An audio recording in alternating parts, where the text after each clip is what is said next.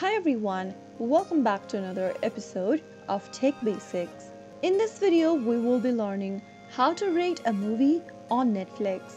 To rate a movie on Netflix, first of all, go ahead and find the movie you want to rate or find it in your watch history as well. Once you find the movie that you've recently watched and you'd like to rate, simply go ahead and mouse over to the movie and find this little thumbs up icon, which will then bring up two other options such as Not For Me and Love This. Once you've finished watching the movie, or if you are looking up for a rating option, simply go ahead and rate your movie using these thumbs up, which will be available right on the playhead of every movie out there. If you don't like a movie, you can click on this Not For Me button. If you like a movie, you can click on the like button. If you love the content, then you can click on the double thumbs up button.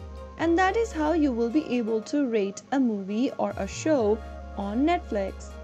The exact location of the rating option might vary slightly depending on the device or Netflix app version that you are using, but the process is similar. So that is how you can easily do it. I hope the tutorial was helpful to you.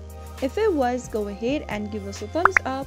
Don't forget to subscribe to our channel by hitting the subscribe button. Press the bell icon so that you'll never miss another upcoming upload from us.